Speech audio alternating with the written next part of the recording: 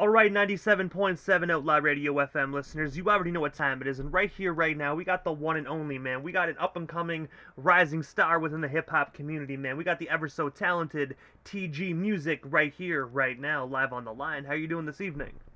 I'm awesome, man. How you doing?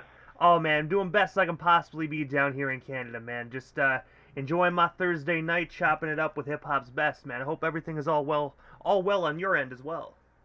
Yeah, it's going great here in Wisconsin, man. No complaints. Thank you.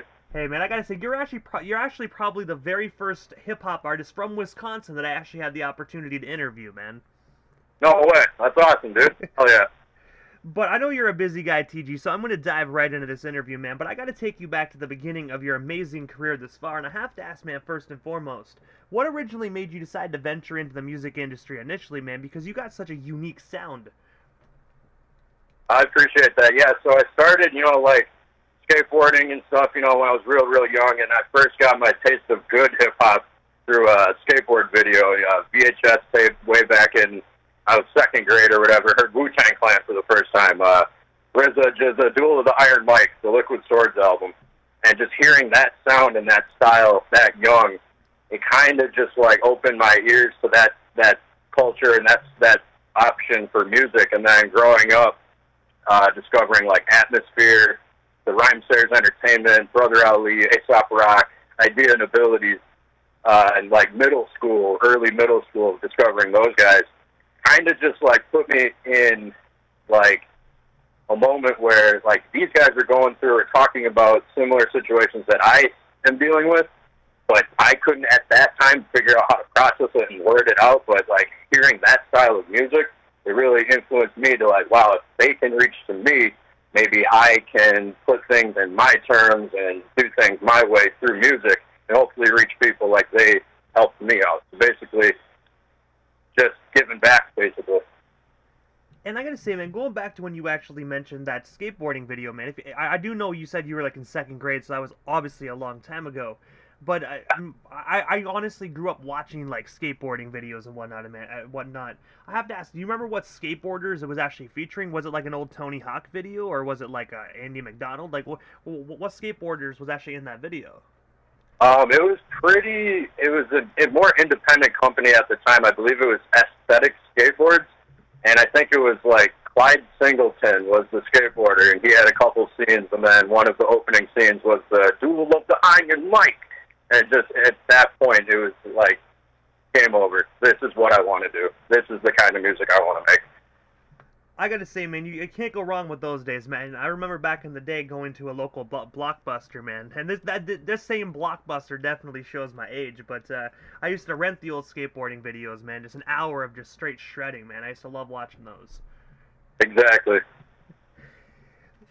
But also as well, man, January 11th of 2018, you actually teamed up with Mayday to actually release the collaborative single titled Then It Hits Home. I was wondering, could you tell us a bit more about that song? And of course, how did yourself and Mayday originally get connected?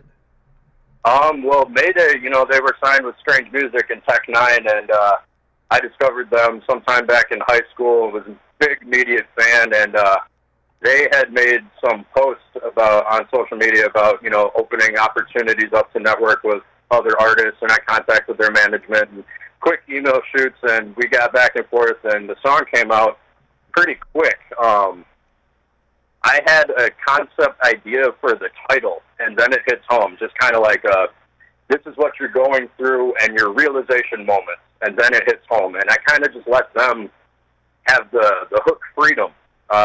I got an 8-bar hook from them, and they turned around with a 12-bar hook, or an 8-bar hook, and then a 4-bar bridge for me. And they resequenced and kind of had a lot of hands-on in that song.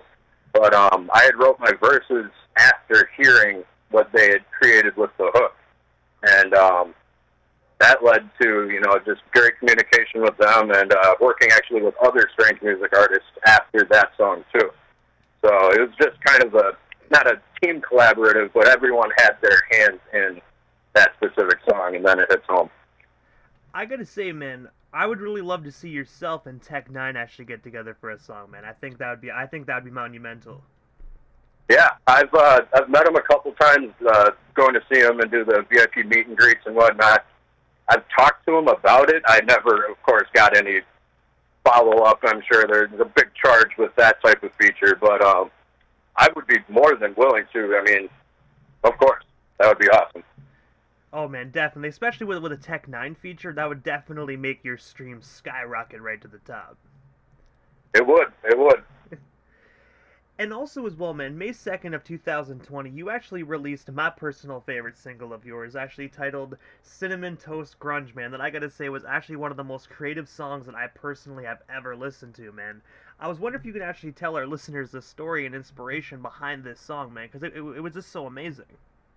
Right, so Cinnamon Toast Grunge with a G. I was drinking one night, and I was eating dry cereal. It was a crazy drunken night, and I slurred. I was talking to people. I'm gonna get some Cinnamon Toast Grunge, and just slurred it out, saying Cinnamon Toast Crunch, and that kind of just evolved into just a joke, basically. And that video was the first video I shot myself. I do all my mix mastering myself, but that was the first music video I took on editing and doing myself. My brother helps me out with that, my younger brother.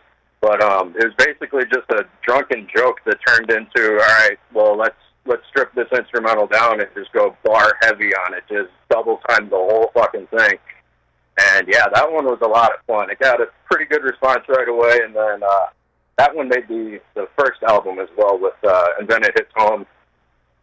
Cinnamon Toast Grunge was on there, Out in the Cold. A lot of the bigger songs when I was first really breaking through, like album releases, EP releases, that was one of my favorites at that time. And I gotta say as well, man, definitely is a phenomenal song. I really do like also how you kind of put the album, the single cover together to make it look almost like a variation of the Cinnamon Toast Crunch box. Yep, that was all behind the scenes, my editing. It looks kind of choppy now looking back on it, but thank you. Yeah, it really made it pop, if you will. And also as well, man, on October 22nd of 2021, you actually released the album titled Scorpio Syndrome. I was wondering if you can actually tell our listeners a bit more about this phenomenal album. And of course, where can we actually stream ourselves a copy of it today? Scorpio Syndrome was my third album, 100% solo. My first solo album, but third full album, and produced by Hill Brown. I've been working with him since I started. Shouts out to my producer. He's awesome and amazing. He took care of all the production on Scorpio Syndrome. And basically, I'm a Scorpio, and dealing with, people say we're hard-headed or stubborn and all the good characteristics, not flaws, but characteristics that Scorpio may present or cope with in different ways with life. So I basically just internalized what being a Scorpio was, and kind of flipped it as it's a syndrome, not a sickness, but we deal with it as we're born into it. We have to embrace that astrological part of ourselves. And Scorpio Syndrome did really, really well. It's probably right now, before my next album comes out, right now my favorite album that's released. And it's on Spotify, Apple Music, Google Play, wherever you stream music, TG Music. TG Music, and Scorpio Syndrome is one word. ScorpioSyndrome. Scorpio Syndrome. And I gotta say as well, I noticed as well that you actually received a iTunes plaque for that particular project as well, man. I have to follow up on that, man. How does it feel to actually be like, just a few years into your amazing career, and you already have a plaque from iTunes hanging up in your studio? Thank you. Yeah, it was a big shocker, like a surprise. I mean, I put the album up for the pre-orders, and the fans and the true supporters took care of me on that one. And when the album released, I'm looking at the charts. I wasn't really expecting it, but when I saw it the next day, of course it releases at 11 o'clock or midnight the day before, but it took a few hours for the charts to trigger. And seeing it climb, even it first started at 179. I pulled it up on my phone, and I was at my day job at the time, and I cheered up a little bit seeing it at 79, and then in the next few hours it jumps up to 62. 62, and so once it peaked there, Jewelbox Platinum is the company out of California that handles all the RIAA certified gold, platinum, all the charting, the major artist charting awards are run through Jewel Box Platinum, and they took care of me, and they sent me an amazing, very, very well, elegantly presented plaque for the commemoration charting placement of my third album. It was insane.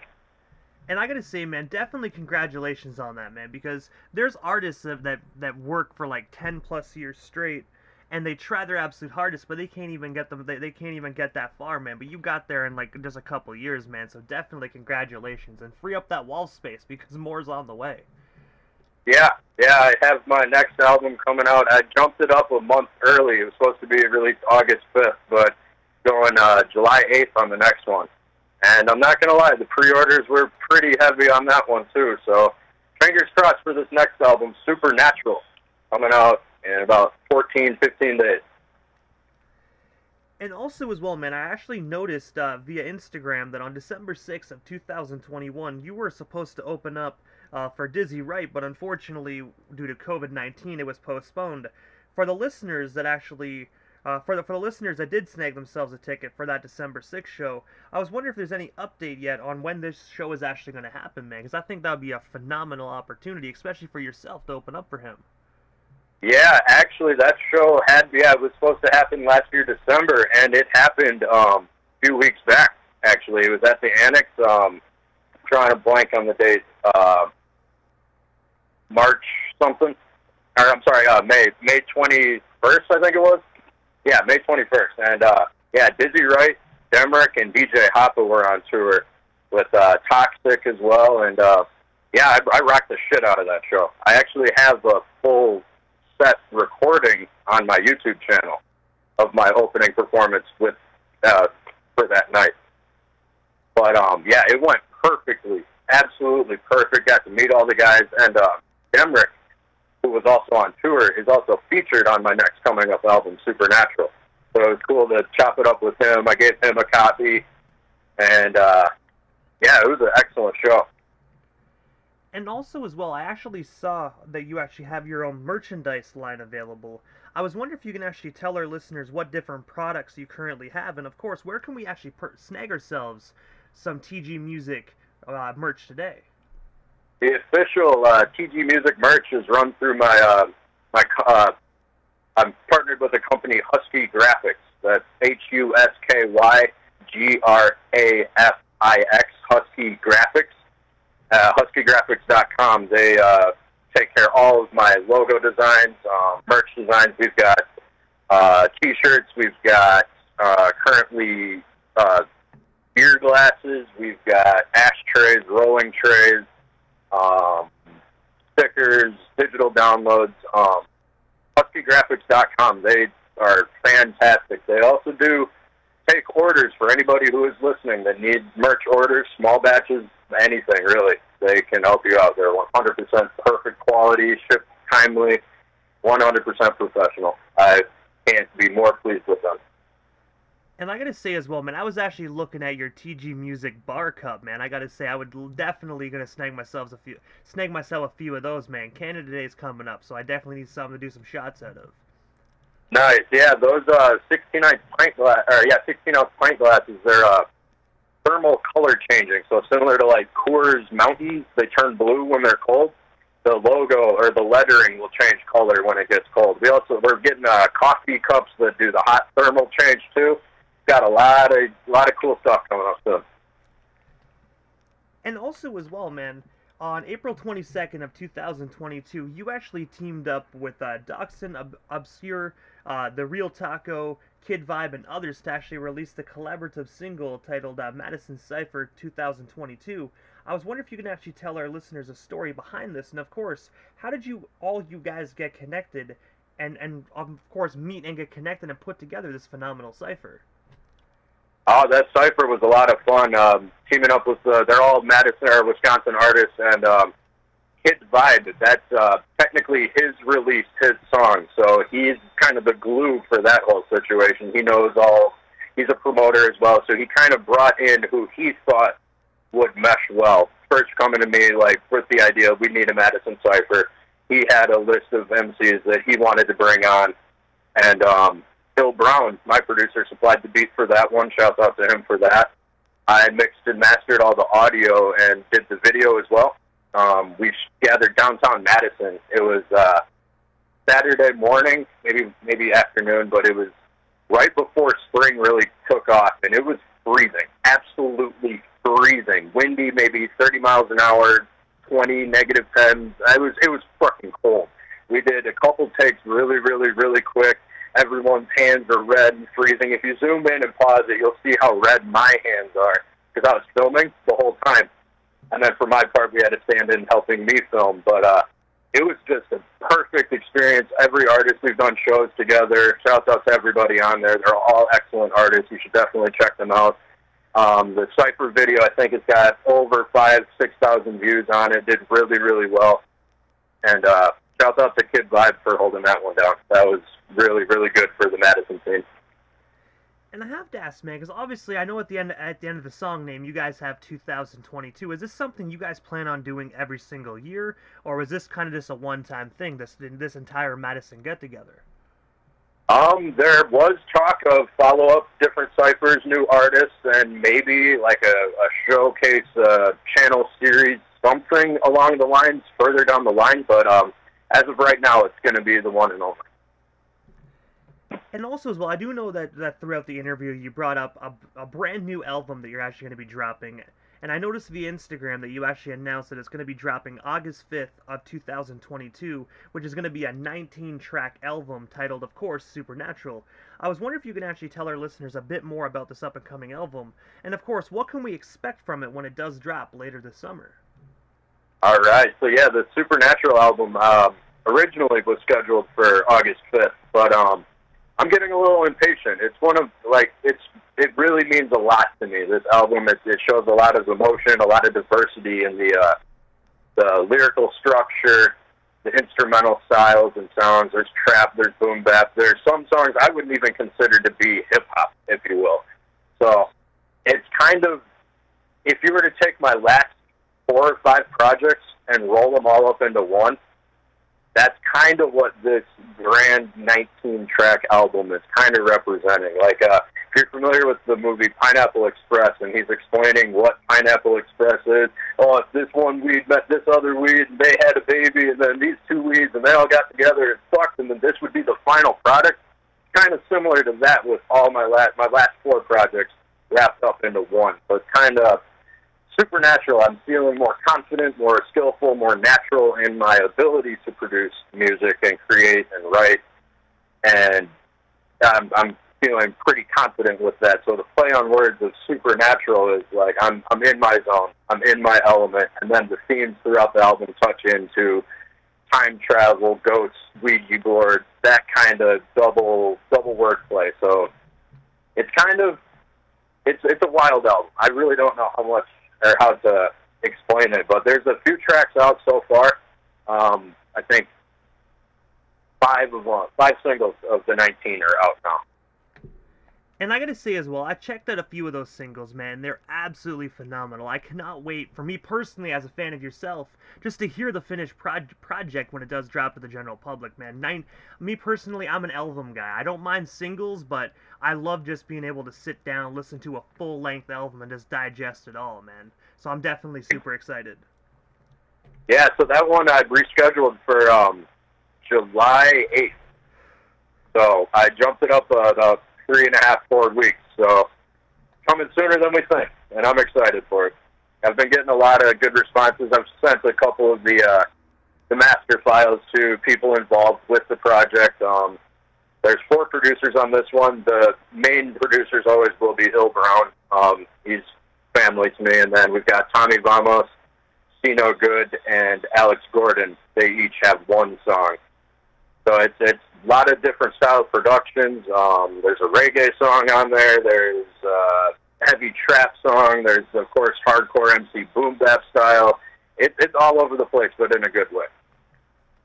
But I have to ask, man, other than this phenomenal 19-track album coming out in July, I have to ask, man, what is next for yourself, TG Music, man? Is there anything we happen to miss during tonight's broadcast? Anything else you do still want to talk about or promote while we still got you here live on the Canadian FM dial this evening? I've started working on the 5th album already. So I've got 2 tracks written, and I'm kind of just going over the memorization of the words. I'll get a couple of rough recordings in the next month, but I think I'm going to be doing a monthly after the release of Supernatural. Let that ride out. Keep promoting that. I'm going to be doing some live music videos touching from that album, which will also be converted into a live sampler album of Supernatural. So the 19-track studio recorded album, and then in a few months I'll do these live YouTube videos where I'll perform 3 or 4 songs, and that'll be episode 1, and I'll pick random songs from the album. So you'll get a live take, see me how I do it live, plus the studio recording. So there's basically 2 albums coming out for reference of Supernatural, and then working on the 5th studio album. Don't have the name yet, but it's some pretty gritty, hardcore boom bap stuff so far, so I'm excited. And also, TG, this is the time of the interview quickly that I give a chance for the individual that does slide into the radio station airwaves, just a chance to give, like, shoutouts to whomever they want to give shoutouts to, but most of all, man, your social media handles. That way our listeners that are listening can actually chime in and stay updated with everything TG Music if they're not already doing so. Yeah, definitely. TG Music is pretty straightforward across all social medias. Instagram is TG_music_. TG on Facebook, or TG Music with the letter I replaced with a number 1. That's how you can find me on Facebook. Other than streaming platforms, TG Music. YouTube is TG Music Official. Shout-outs, there's a lot. Family, mom and dad, Pop, Bill Brown, my producer, everyone who supports me. And this last album had quite a bit of few features on there. There's too many to name, but they know who they are, and they're really helping me out, get the name out, and really just keep pushing what I'm doing for hip-hop in Madison. And everyone, thank you so much for, supporting, and the Scorpio Syndrome album charting, and hopefully this next one charting. It's all due to the fans, and I thank them all. Thank you. And I gotta say, first and foremost, TG, thank you so much, man, for just giving us a bit of your time here this evening and sliding into the 97.7 FM radio dial, man. It definitely was an honor to be able to chop it up with Wisconsin's finest tonight, and hopefully down the line we can make this happen again sometime soon. It's been an honor, man. I really thank you for the opportunity, to talk about what I've been doing, and you're showing your interest. And I don't even know how you discovered me or found me, but that is just awesome. Thank you so much. I would love to do another interview further down the road. Hey, man, you are most certainly welcome. And honestly, man, my ear is always to the internet, man. I know back in the day my ear was to the streets, but now now my ear is on the internet, man. If I come across something dope, I'll definitely look into it further, man. And I'm glad we actually crossed paths, man, because you definitely are on my radar, man, and you are a phenomenal artist, man. So you keep making them, and we here in Canada, we're going to keep spinning them. Thank you, DJ Immortal. That's been awesome talking to you, man. I truly appreciate it. Hey, man, you are most certainly welcome, man. Definitely have yourself a wonderful night. And I know it's Thursday, but definitely have yourself a wonderful weekend as well. Hey, you too, man. Stay safe.